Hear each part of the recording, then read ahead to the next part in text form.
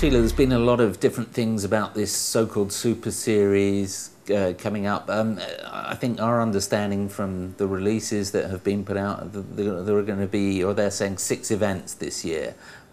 Is that also how you hear it? And I think just to try and explain to the people who don't understand what it means, for example, for the Volvo China Open in terms of the players and how can it work in terms of splitting up the field? Well, it's just surprising that it's only an announcement made by the by the Australasian Tour, because basically when they made the announcement, Volvo or the European Tour were not informed of it, and especially like for us, and you know, out of the 6 tournaments that they announced, 4 tournaments has been with the Asian Tour, especially like the Volvo China Open since its inception in 1995. It's been with the Asian Tour, then and pretty much Pine Valley and the Meidi Classic were tournaments that the Asian Tour had been approached and had brought it to fruition. So, you know, for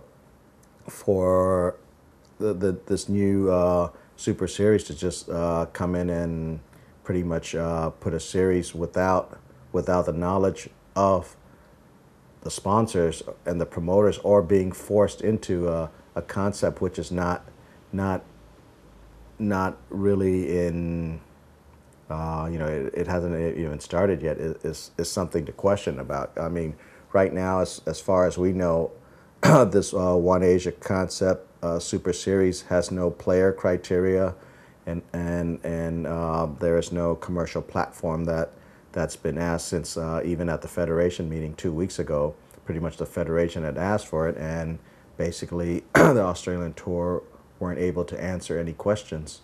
So, you know, what for our stance is the same with the Japan stances. I think before any new concept is to start off, it's got to be, the process has to be, you know, and the platform's got to be properly structured and in agreement with everybody, or else, well, we feel that it's just going to be detrimental to the whole marketplace, and that's the last thing we need with the way the economy is at the moment.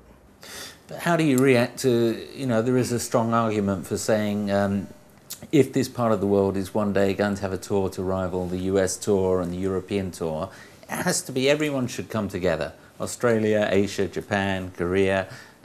Is that something that's workable or viable? Well, right now it's already has been, the way I see it as Asian Tour, it's already come together. We have tournaments in China. We were the ones that brought in Pine Valley, Meidi, you know, Korea. We have 3 tournaments in India.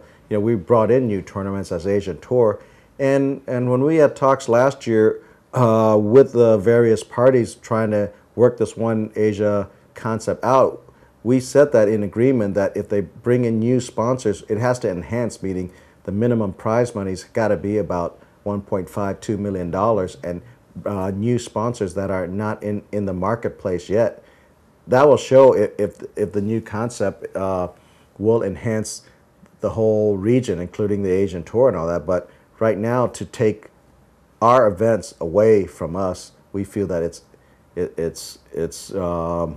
basically it's either invasion or hijacking our tournaments. You know, so I think things should be taken slowly. We're happy to try to work things out, but the way it's going about, we just feel like it's a detriment to the growth of professional golf in the region.